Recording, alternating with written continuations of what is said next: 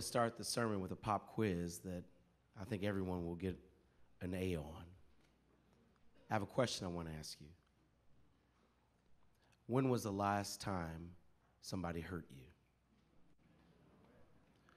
When was the last time someone spoke to you in a way you know you didn't deserve? When was the last time someone treated you in a way that was not appropriate for the relationship you thought you had? When was the last time, I put it in 2014 language, somebody did you dirty?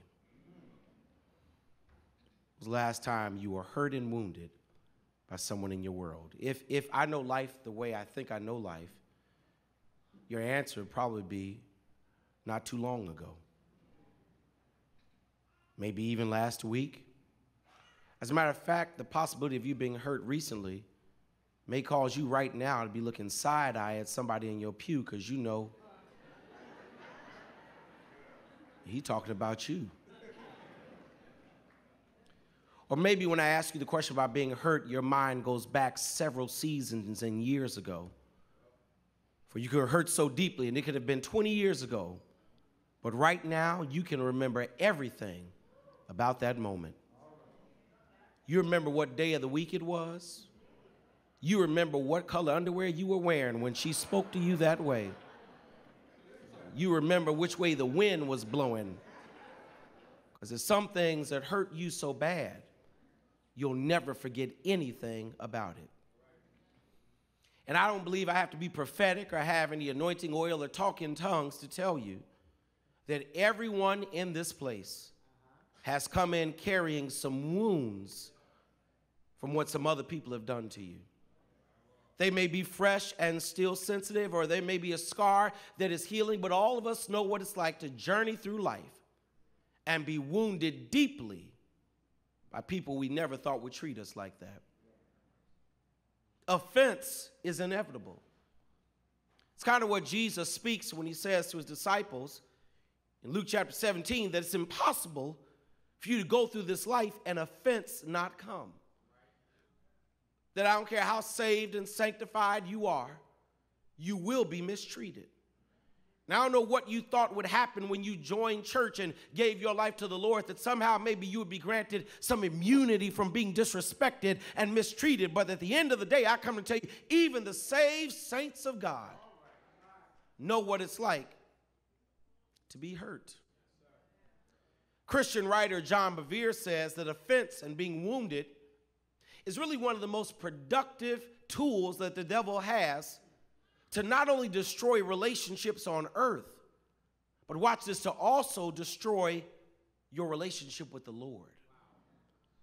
For when you have been hurt, when you have been wounded, when life has brought an offense your way, the devil seeks to inflict a hurt on you so badly that it holds you hostage to past pain. That he doesn't want you to pursue the great, glorious future that the Lord has for you. What he rather would have you do is hold on to some unproductive feelings like anger and hurt and bitterness and strife. Because if he can incarcerate you in past pain, it will keep you from pursuing a glorious future that God has for you. And I can tell you this without any psychology degree on my resume. Holding on to past hurt is one of the most unproductive things you can do in life. There is nothing godly that comes from holding on to anger and resentment and hatred. And not only does he seek to damage you by incarcerating you into some past pain, but through the offense, through the hurt, through the wounds, through the words that were disrespectful, the devil tries to put you in a place where you think you are unable, or even better yet, unwilling to forgive. Everyone in here knows what it's like to be hurt so badly that forgiving ain't on your agenda. That you know what it's like to be cut so deeply that forgiving is not instinctive to you. That's not our natural response when people have done us wrong. Now retaliation, I got that. Revenge, I'm good at that. cussing you out. I got a PhD in cussology. I know how to get even. But forgiving, that's hard to do. That's why we're challenged when Peter asked Jesus, now Lord, hold on. How many times do I have to forgive someone who's done me wrong? And Jesus says, 70 times 7. I'm challenged when Jesus says to me, listen, if you don't forgive people when they've done you wrong, then how do you expect God to forgive you of the wrong you've done for the Lord? That if you don't know how to forgive, you don't hurt that other person, you damage yourself and your relationship with the Lord, because God can't forgive those who don't know how to forgive. I'm challenged when I see Jesus on the cross dying, and he has the power of God to say, Father, forgive them, for they know not what they do. That's why you better be glad God didn't put me on the cross, because I ain't got that in me. But yet, we are called to forgive. And I'll suggest to you that learning to forgive is one of the most critical commandments of God on your life, to release you from your past pain, to usher you into a glorious future, and to preserve intimacy in your relationship with God. That you really have to learn to live above offense and develop a heart that is forgiving. And that's what is launching me today into a series of sermonic studies when we look at some snapshots in Scripture that I believe are meant to help us live above the offense of life that is inevitable and develop a heart that is pleasing to the Lord, because we know how to forgive. Someone, I want you to hear this, that the most pressing thing God is pushing on your life is to learn how to forgive. Matter of fact, someone, you came into church today and you know the Lord has already been pushing in your ear, let it go. Walk away. Learn to forgive. So I want to begin a series today to carry us through the next few sermons about forgiving. Now, if you hear what the series is about and your first response is, you know exactly someone who needs to hear this,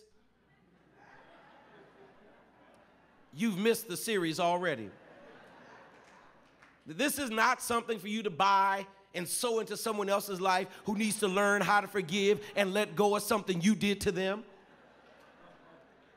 This is about you learning to rise above the offense that will come your way and learn how to forgive. Because I want to tell you that I believe every day someone is under demonic assignment to offend you. Every day the devil wakes somebody up to disrespect you.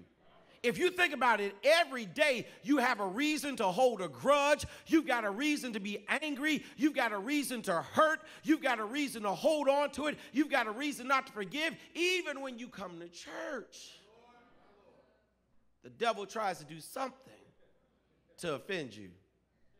And in order to live above it, in order to rise above it, in the first stop on this sermonic series, I want you to journey with me into a lesson about offense and forgiveness. Comes to us in the book of Acts, the 5th book of your New Testament. And if you would journey your way to the 15th chapter and navigate to the 36th verse as we hear the word of God as is read from Acts chapter 15, beginning in verse number 36. And we ask, if you're physically able, that you stand with us, as is our custom, to reverence the reading of God's holy word. Acts chapter 15, beginning in verse number 36. If you're excited about the series and know that it's exactly what you need, say amen. Amen. If your neighbor didn't say anything, lean over and said, he said, say amen.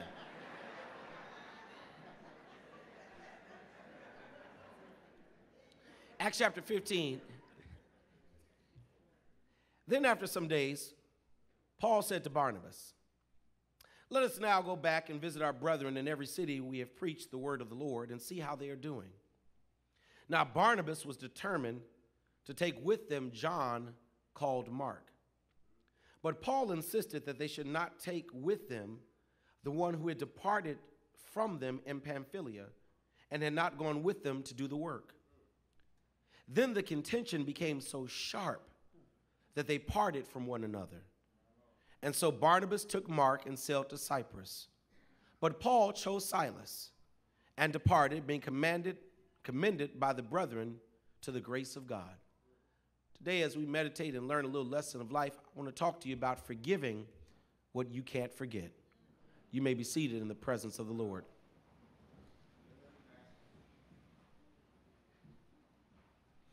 If I were to ask you to describe the Apostle Paul, any of us who've been in church any amount of time would probably say that Paul is our model of Christian living. As a matter of fact, it's Paul more than anyone else who teaches us what it means to follow after and walk in faith in Jesus Christ. Paul is the author of more than half the books of the New Testament. Paul is that powerful preacher, that pastor, that counselor, that theologian. And there's some scholars who would argue that even above Peter and James and John, Paul ought to get the MVP for early Christianity, for no one does as much for spreading the gospel of Jesus Christ like Paul. Paul is a stellar saint. But it might surprise you to find out that Paul, like many of us, struggled with forgiving. That Paul had an issue with learning to let things go. You see that most evidently in Paul's relationship with a brother named John Mark. You probably better know him as Mark. Yep, the same one who writes the first gospel, which is now the second book of your New Testament. That John Mark had a relationship with Paul that was quite contentious. Let me tell you the story of Paul and Mark so that you'll understand what happens in Acts chapter 15. To understand Paul's relationship with Mark, you got to go back to Acts chapter 7. In Acts chapter 7, Stephen, a deacon, is stoned to death. He is the first martyr of Christianity. And when the Jews stoned Stephen, it causes panic in the disciples of Jesus, who then begin to flee to other cities to escape the same fate that befell Stephen. They go to different cities like Cyprus and Cyrene. But it's in Antioch, where the Christians have fled Jerusalem, where the gospel really begins to thrive. These fugitives from Jerusalem go to Antioch, and the gospel begins to grow in an unprecedented rate. Sinners are saved. Gentiles are converted. As a matter of fact, Antioch is important in Christian history because Antioch is the first city and the first time the followers of Jesus Christ are called Christians. The term Christian develops in Antioch. And the success of the gospel is so great in Antioch, Earl, that the disciples in Jerusalem want to send a few brothers to Antioch to be certain that things are growing decently and in order and that the gospel is being preached correctly. And so Jerusalem sends a brother by the name of Barnabas. Barnabas goes to Antioch, finds out that not only are things well, but that the gospel and the church is growing so fast that he needs some help. So Barnabas prays, and Barnabas decides that the brother he needs is a brother he knows by the name of Paul. Paul is in Tarsus. Barnabas goes to get Paul. You know Paul, the brother who started off as Saul and was converted on the road to Damascus in Acts chapter 9. Barnabas partners with Paul to pastor the church in Antioch.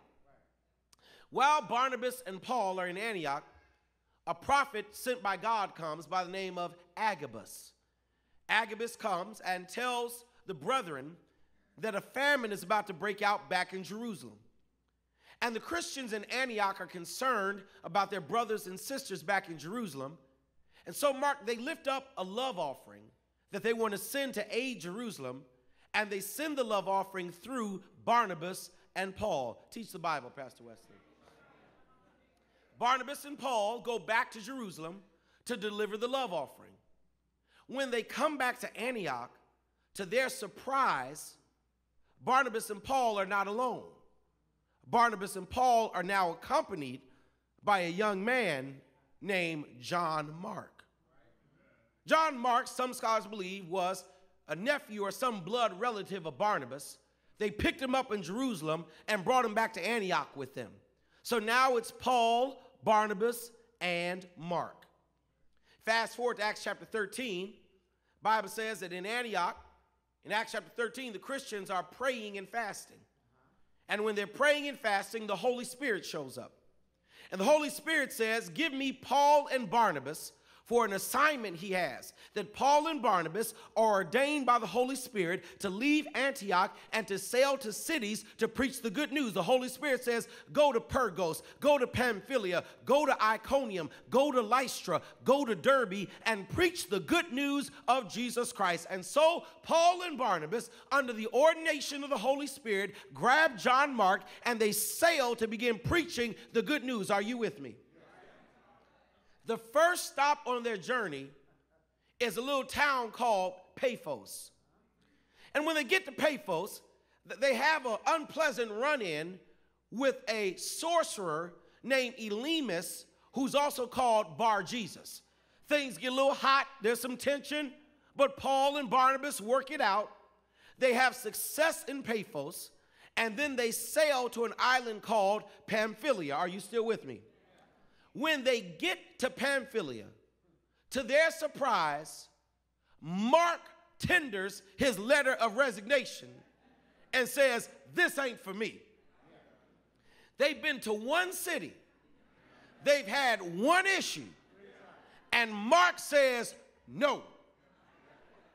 Mark quits. And now it's just Paul and Barnabas. Mark goes back to Jerusalem. And Paul and Barnabas keep on their journey. They go to Pisidia, they go to Iconium, they go to Lystra, they go to Derbe, and they keep preaching the good news of Jesus Christ. After their journey, in Acts chapter 15, stay with me, they go to Jerusalem to have a debate over the necessity of circumcision with the apostles in Jerusalem.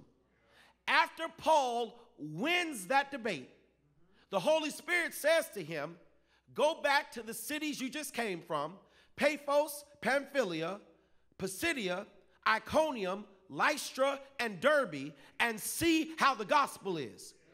And Paul tells Barnabas, we got to go back where we just came from. Barnabas says, cool, let me go get John Mark. And Paul says, oh,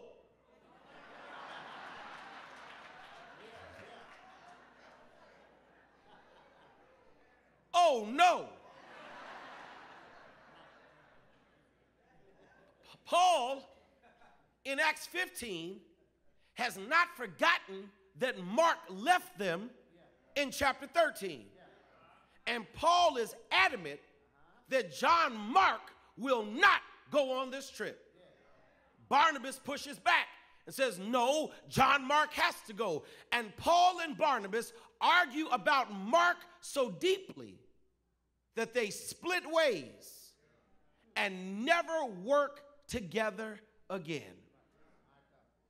Because in Acts chapter 15, you see a Paul who is not forgotten and has not forgiven. Paul refuses to partner with Mark again. And if you hang out here in this division between Paul and Barnabas, you're going to find a few real lessons about offense and forgiveness. Can I just drop 3 of them on you and pray that as you do your Bible study at home, the Holy Spirit add a few more? Watch what happens. Barnabas is adamant that John Mark ought to come back on this trip. Paul doesn't want to deal with John Mark anymore. And Barnabas kept pressing the issue because he believes that Paul and Mark ought to be able to work it out.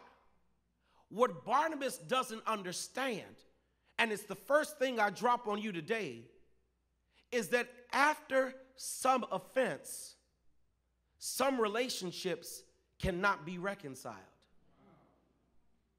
Say that again, Pastor. After an offense has happened, some relationships cannot be reconciled. Hurt can be so damaging that relationships can't be restored. that sometimes things don't go back to the way they were. Now, the reason that's a shock to some of you is because you are under the misguided conception that forgiveness automatically means reconciliation.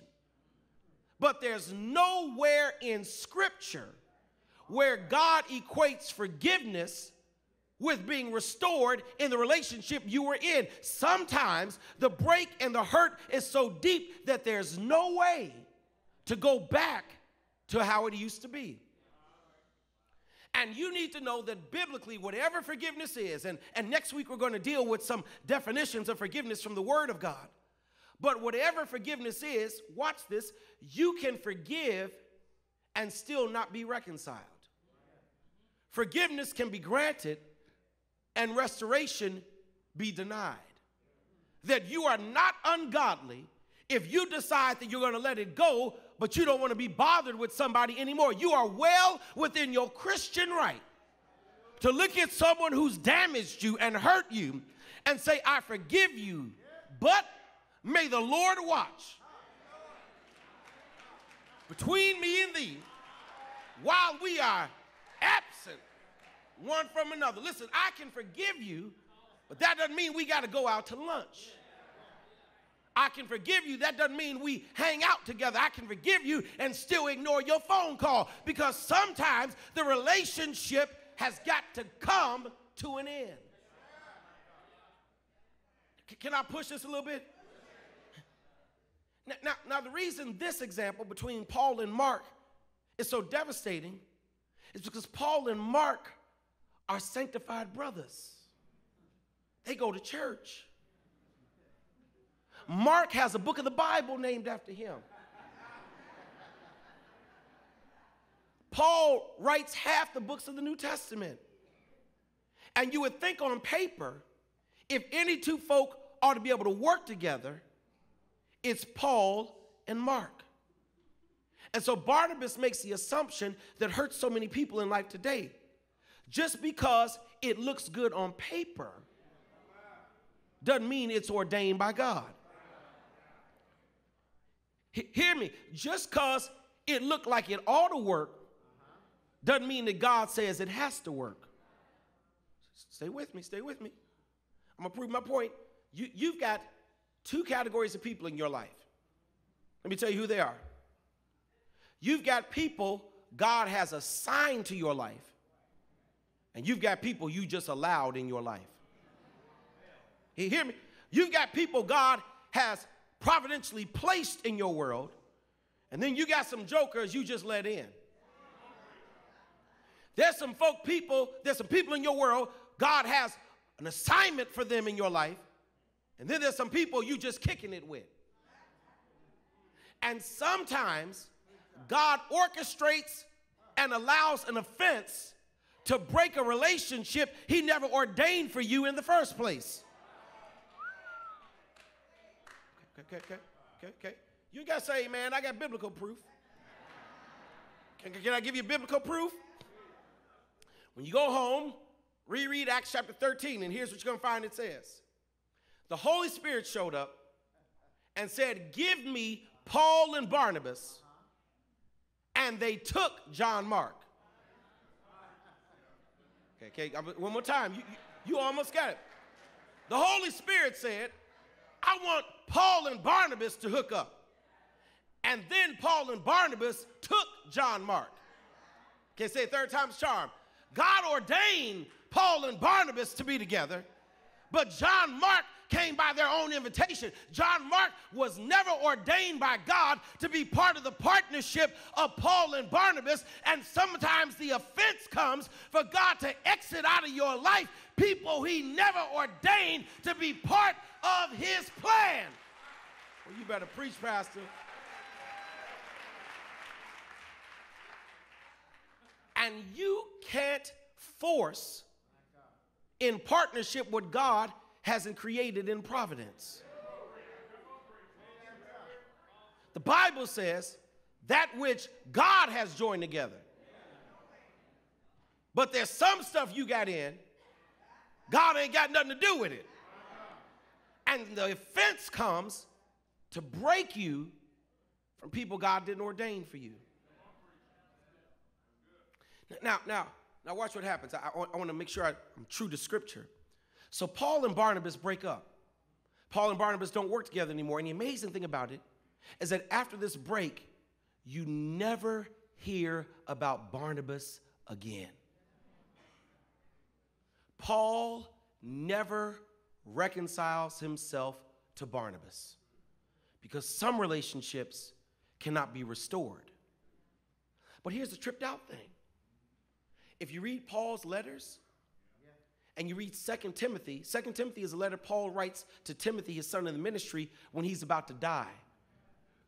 And in his dying letter to Timothy, he says to him in chapter 4, Timothy, I need you to come see me. He says, everyone I count on has abandoned me. Demas has left me. Crescens has left me. Titus has left me. As a matter of fact, Paul says the only one still with me is Luke. Yes, the same Luke who writes the third book of the New Testament. Paul and Luke are together. Paul tells Timothy, come see me. And watch what he tells Paul. Watch what Paul tells Timothy in 2 Timothy 4. He says, when you come see me, bring Mark with you. Because Mark is useful to me. So watch this. He breaks from Barnabas and never reconciles. But in his dying days, he wants to deal with Mark again. So the relationship that was broken in Acts 15, Paul now desires to restore when he's getting ready to die. Now, what has happened? Why does Paul want Mark in his dying days, but doesn't want to deal with Barnabas? I don't know. But I can tell you what has happened. You ready? Time. That an extended amount of time has passed between Acts 15, when Paul doesn't want to deal with Mark, and 2 Timothy 4, when Paul asks to see Mark. Because not only can some relationships not be restored, but watch the second point. You can't rush reconciliation. Sometime it takes time. And that's a word because when you are the offender and you're the one that's done something wrong, you want people to forgive you right away. And you want them to go back to the way it used to be. And then you're going to get sanctified on them and say, I thought you were a Christian. But here's what Scripture teaches. One, every relationship you are in cannot be reconciled. And two, the ones that can be, you can't rush restoration. Pastor, you teaching today. You teach.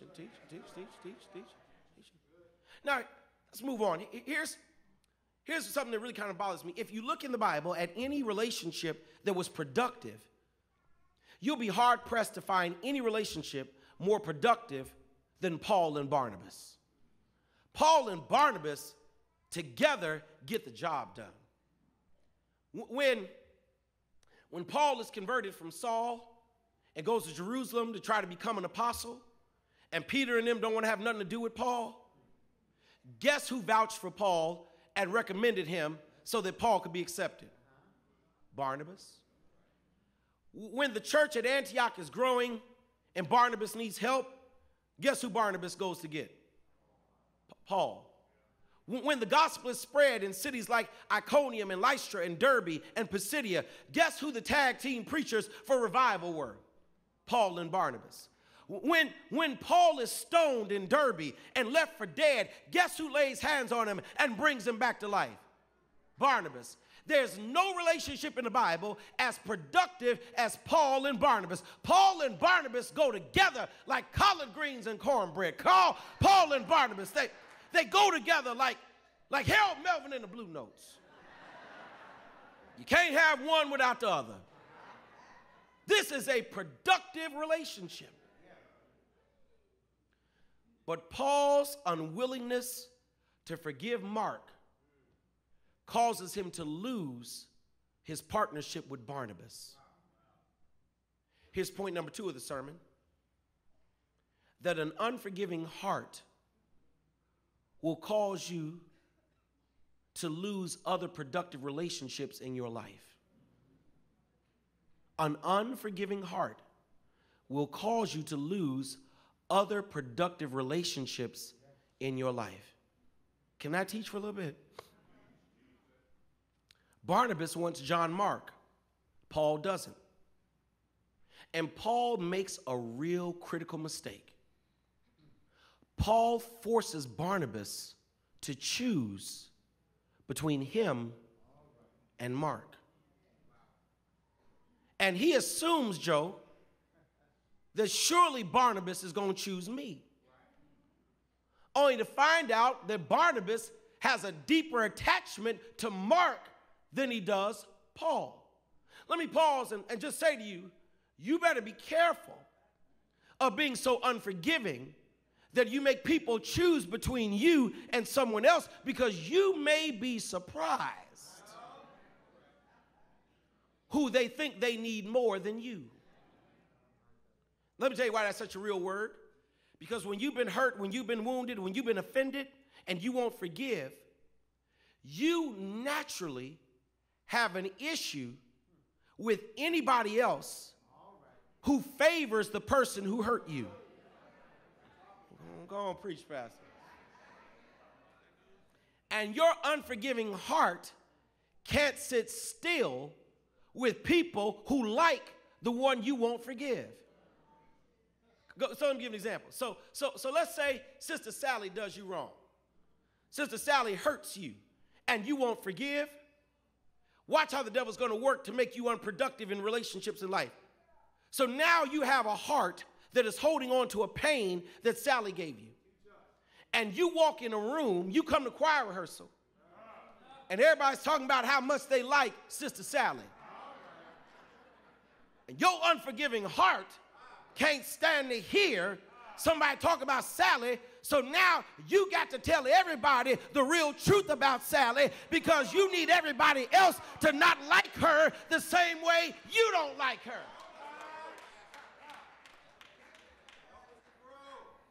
After all, you just telling the truth.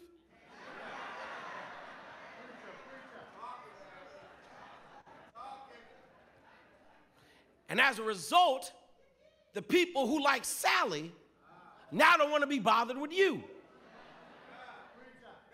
Hear me, write this down, tweet it correctly. An unforgiving heart makes you an unattractive person.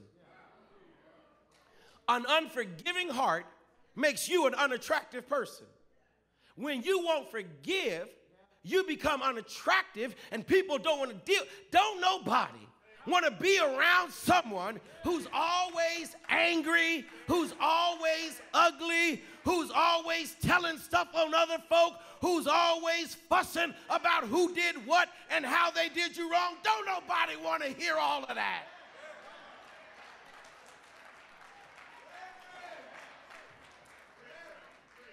Bitterness makes you ugly.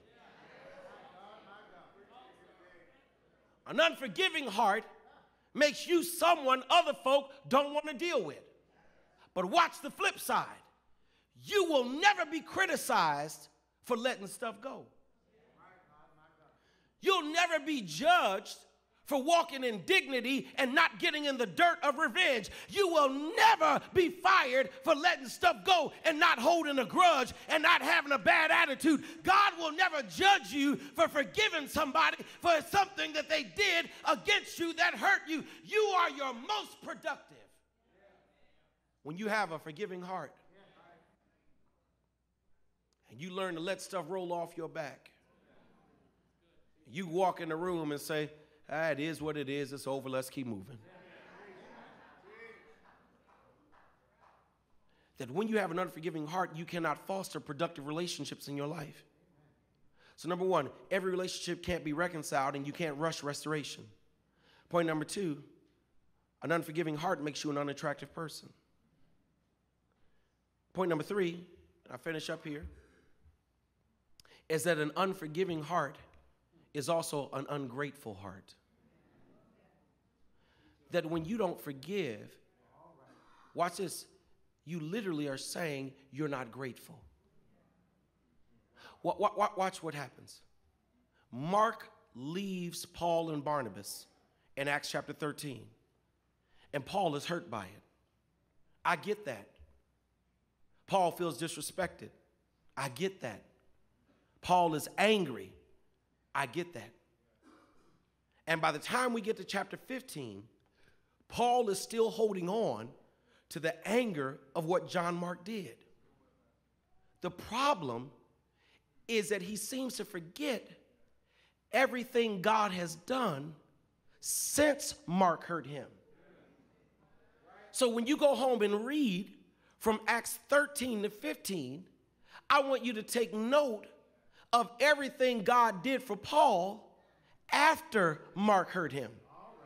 Look at all the cities God gave him safe travel to after Mark hurt him. After Mark hurt him, they sailed from Pamphylia to Pisidia. After Mark hurt him, they sailed from Pisidia to Iconium. After Mark hurt him, they sailed from Iconium to Lystra. After Mark hurt him, they sailed from Lystra to Derbe. After Mark hurt him, they sailed from Derbe back to Antioch. After Mark hurt him, they sailed from Antioch to Jerusalem. After Mark hurt him, they went from Jerusalem back to Antioch. God gave him travel through 12 different cities after Mark hurt him. After Mark hurt him, look at the success of the gospel. After Mark hurt him, they preached the good news, and the whole city in Pisidia came to hear Paul preach. After Mark hurt him, the Bible says the Holy Ghost filled thousands of disciples in Iconium. After Mark hurt him, he preached the good news in Lystra and raised a crippled brother. After Mark hurt him, the disciples were filled with joy and had evidence of the Holy Spirit after Mark hurt him. Look at how God protected him after Mark hurt him. After Mark hurt him, he was stoned in Derbe, and God allowed him to survive. After Mark hurt him, he went to Jerusalem and had a debate with Peter and won a debate with Peter in Jerusalem. All of that after Mark hurt him. So here's the question. Paul, what did you lose when you lost Mark? Because it seems to me, even though he hurt you, God still blessed you. Even though Mark broke you, the Lord still put you back together. Even though Mark disrespected you, the Lord still gave you more than what you deserved. Here it is in simple form. Don't let your bitterness of what they did to you cause you to be ungrateful for what God has done for you. Say that again, Pastor. Don't let your bitterness of what they did to you be greater than your gratefulness of what the Lord has done for you. Can I preach right here? Somebody today, I know folk have hurt you. I know someone did you wrong. I know your heart has been hurt. I know you're wounded by what went down. I get all of that. But let me ask you another question. In spite of what they did, has the Lord been good to you?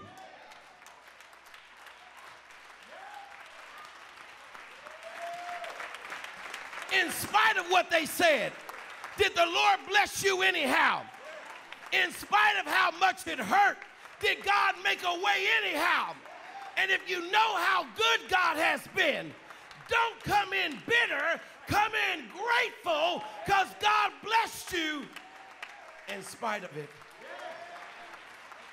I need some saints in here who know that it hurt, but God was still good. And here is the omnipotence of God. Their hurt can never hinder his hand. That whatever they have done, God is still on the throne. God is still working things out. God is still being good to you. Don't be ungrateful just because you were hurt. Listen, I'm really excited about this teaching. Next week, we're going to get into some biblical definitions of forgiveness, because I think many of us have the wrong understanding of what it means to forgive from a biblical sense. We're going to set you free to be able to forgive next week. But I want to put forth a challenge to you today to learn to forgive what you can't forget. That it may never be restored, And you've got to be all right with that. And if it does, it may take some time. And don't allow yourself to be unattractive because you are unforgiving. One of the most critical things God desires of you is a heart that forgives quickly and easily. And whatever you do, don't allow what they did to you cause you to forget what God has done for you. That God has blessed you in spite of what they said, in spite of what they did. And he is worthy to be praised.